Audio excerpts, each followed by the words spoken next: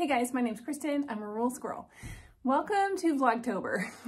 So this has been an eventful month already. We've had Junkstock. We're finished. I'm home from Junkstock.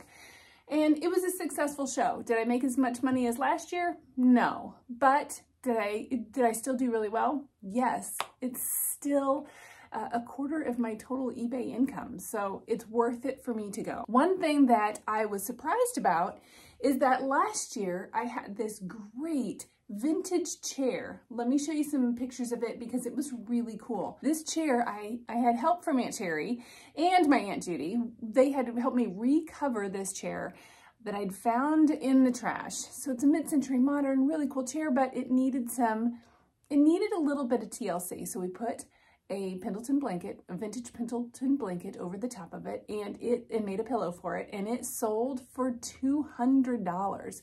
So I was really excited when I had more of that blanket, and I found a bench that I could recover and take with me to Junkstock. Actually, let's see a little bit more details about that. So I just stopped by a thrift shop on my way home from the post office, and I picked up this adorable little bench. I have plans for this thing.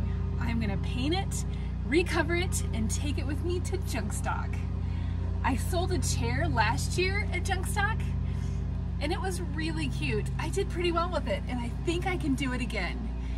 Plus, I got this thing pretty cheap. Guess how much I paid for it? Leave me a comment, and I'll tell you at the end how much I paid for it.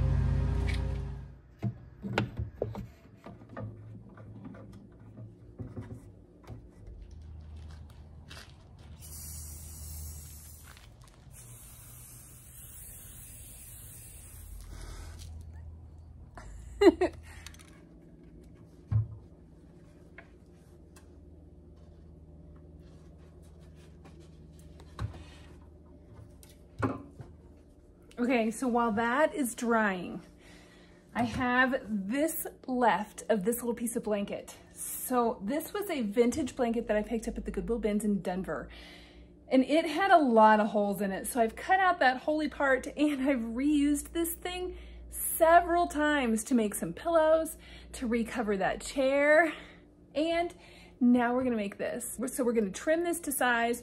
We're gonna piece this so that the stripes are showing and it looks really good. And then we're gonna place it on top of the bench that we just spray painted. So let's get this part done too.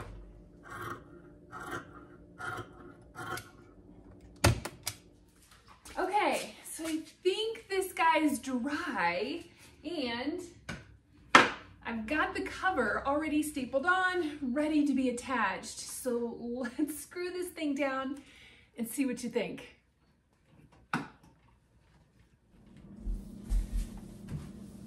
Oh my gosh, I love it, I love it, I love it. I think it's so cute, and it's gonna look great in my booth at Junkstock. Okay, I'll be honest, we've got 10 minutes left of Junkstock, and I'm really disappointed. My bench didn't sell. I'm so sad, because I think it is so cool. So when I got home from Junkstock, maybe a lot of you know, I have my eBay and my Poshmark turned off. I don't even have sales allowed because there's so many things going on this month that I turned my stores off.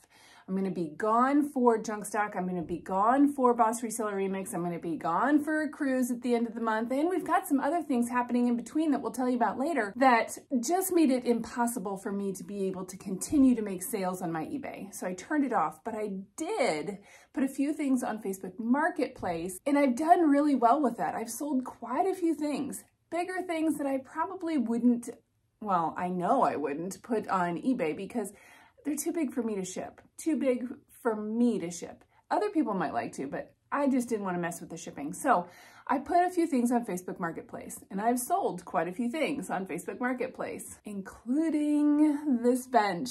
This thing was only listed for like a day, and it got sold for full asking price. So I'm really happy now that I've brought this thing home. It didn't sell at Junkstock, but I did sell it on Facebook Marketplace. So I'm curious, do you guys use Facebook Marketplace, and do you ship on Facebook Marketplace? I'd love to get your details. Tell me more, leave me a comment. Hang out with me some more. Vlogtober is only partway through. We've got a lot more happening with Vlogtober. And tomorrow we're gonna talk about Facebook Marketplace scams. So subscribe and hit that bell because whenever I have a new video come out, I want you to know about it. I hope you guys are out there finding amazing things. I hope you're doing amazing things, and I will see you next time. I'll probably see you in the bins.